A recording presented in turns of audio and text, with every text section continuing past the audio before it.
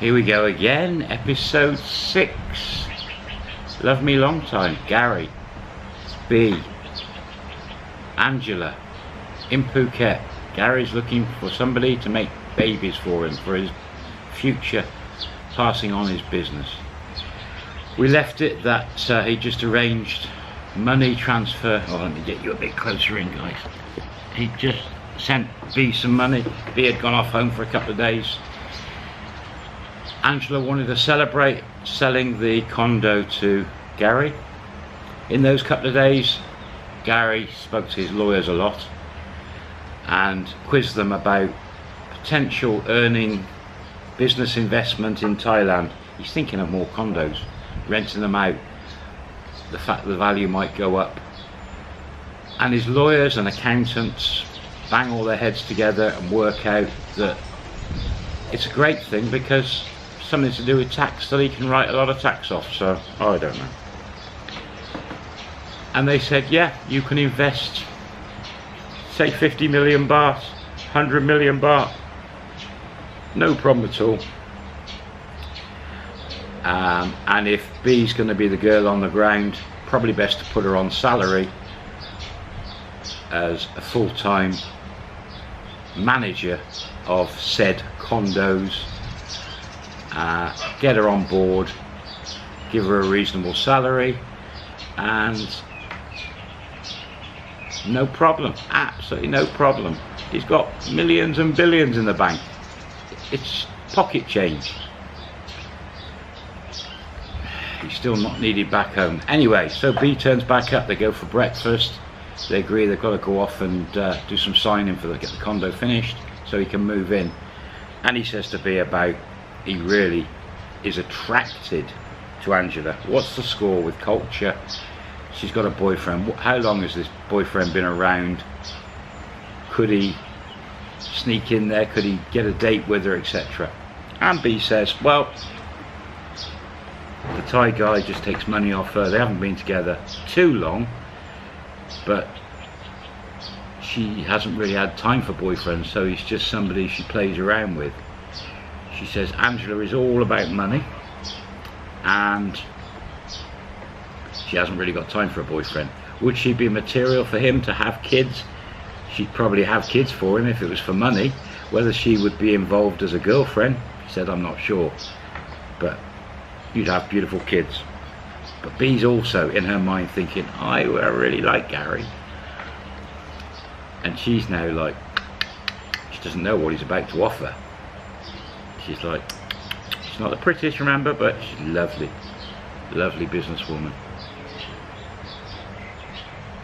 But she doesn't know, as I said, that he's about to offer her a job. So if he offers her a job, she'd be stuck in Thailand. I don't know.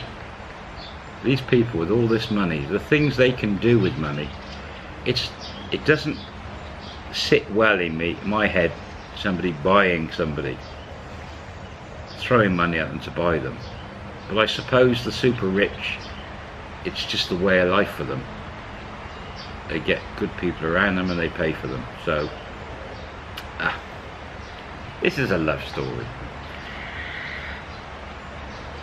They have breakfast and Gary doesn't say anything at the moment about the business and ideas.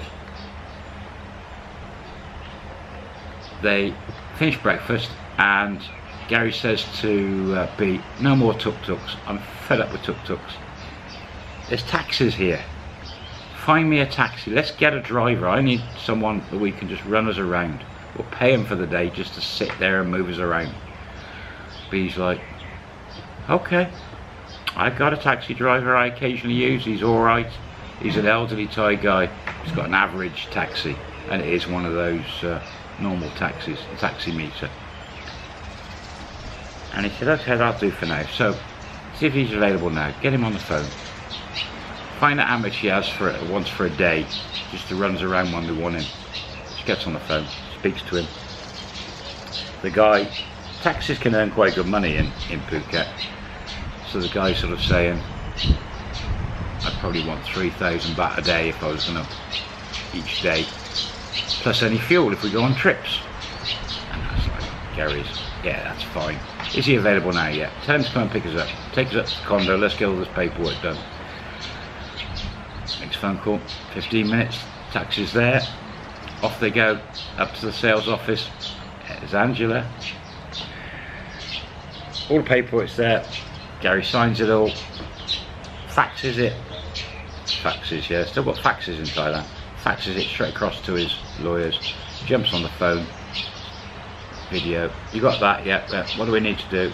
Nothing. We'll fire it back now. Money's already there. They've got everything. Just got to get it all in your name, which is paperwork and more signatures further down the line. But we'll sort it. And we'll let you know. But now you can move in. Phone's down. Is that right, Angela? I can move in now? Yes, you can. Fabulous. It's yours. Okay, he says. I don't want to do the moving. Have you got somebody B that can go and pick all my stuff up?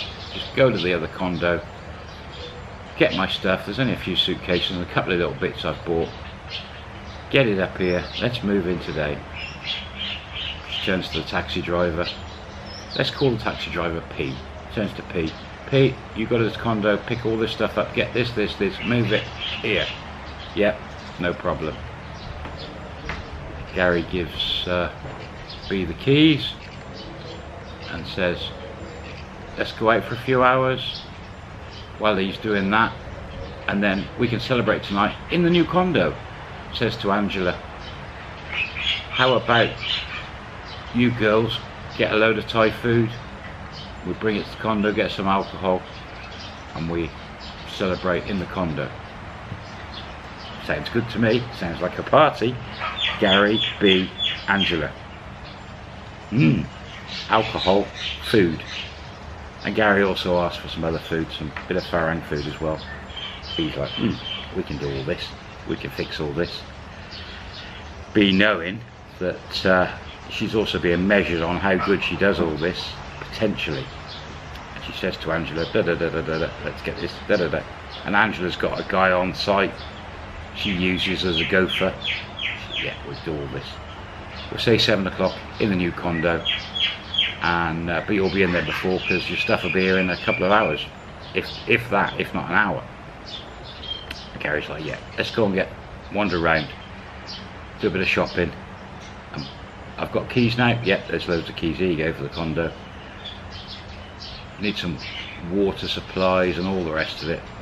No, you don't. It's got water already purified and all the rest of it. Oh, cool. Need something. Need some stuff. Snacks. Anything. It's a brand new condo. It's got all that furniture in it. It's the show condo. Well, they haven't got a show condo now. He's bought it. 15 million baht. Anyway, he said, look, let's just get this all done. I want to get in there, get my stuff here. Let's go for a walk, B. Everything done. Just like that. So him and B cross the beach, along the beach a bit, and they're just walking along. They stop at like a cafe on the beach, restaurant, sit down drinking, soft drinks. And B's like, I've never met anyone like you, you're mad. Anyway, what do you mean by mad? He said, well, you're just like, you have so much money you can just flick your fingers and everything gets done. It's so strange, that type of world you're in compared to the type of world I'm in and us. He said, yeah. He said, well, talking about worlds, and he put an offer to her. And he said, if I gave you a job, would you give the shop up? And she said, yeah, I would give the shop up if I was earning more money and I enjoyed the new job. What would the job be? Says to her, estate manager. What do you mean by estate manager? He said, well, I've talked to my lawyers. You've said, and they've done some searches, these condos are going to go up in value. She said, yeah, I think they will. Well, if we bought a few condos, we need someone to look after them, arrange the cleaning, servicing the condos, short-term rent, long-term rent, whatever, put it on some websites, and look after the condos, manage them for me, manage the money, and any other investments I make in Thailand. And she's like, ding, ding, ding, ding. right, full-time job? He said, yeah, it'd be full-time. So I would say full-time, he said, it's about 40 hours a week. You would be my PA in Thailand. And work for me. Wherever I am in the world, you'll have contact with my PA in the States, and everything will be done. Bank accounts be opened, you'd have access to whatever is needed, credit card, money, you'd have a salary, and possibly said get a nice car, because then you can taxi me about, limo me about. And she's like, huh, 2 jobs, limo driver and estate manager. And she's like, okay, he wants to give me 2 jobs. And he's like, yeah, do everything else for me, anything that I want. She knows he's buying her, and she's like, okay. She said, me give the shopper, work 40 hours a week. At the moment she works 6 days or 7 days. She gets 1 or 2 days a month off. And she's like, what sort of money would you be paying me? Where's there any benefits for me apart from more salary? Because I'd need an office.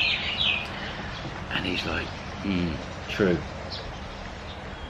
He said, well, if I got you somewhere to live with a couple of rooms, you could have one of the rooms as an office. And she's like, okay, yeah, you put internet in and buy me all the office kit and computer. And he said, okay, so let's say I get you somewhere to live and build you an office in where you're living.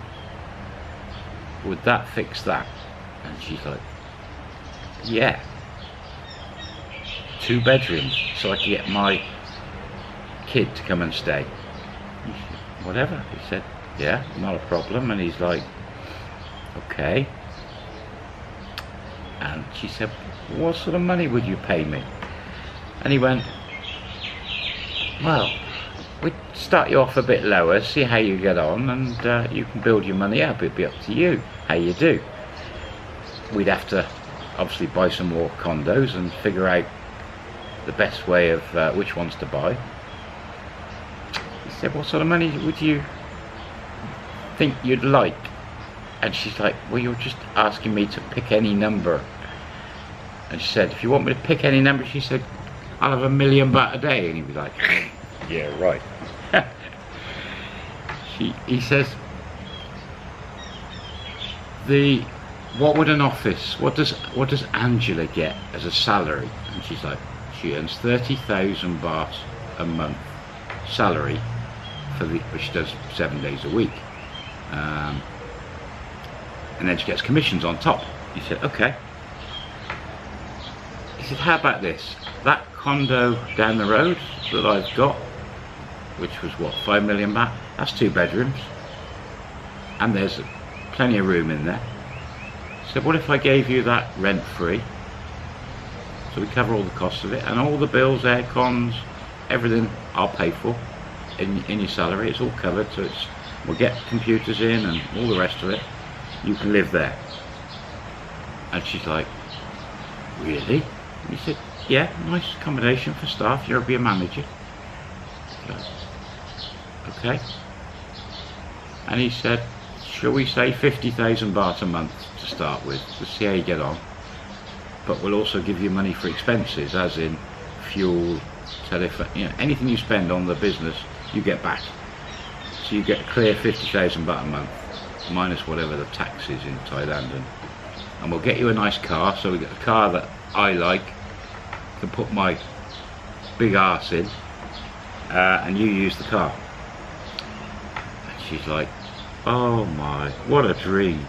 You only been together a week as friends. 50,000 baht a month salary, a car, a free condo. How could she turn it down? This is like not only winning the lottery for her, it's her life's changed in a week, and it can happen here in Thailand. One of you rich guys could come over here and change a girl's life. And she's like, can I think about it for 24 hours? Very clever. And he's like, really? She said, yeah. He said, okay, no problem. He said, well, let's get going and get you moved into this condo. We've got a bit of a party tonight.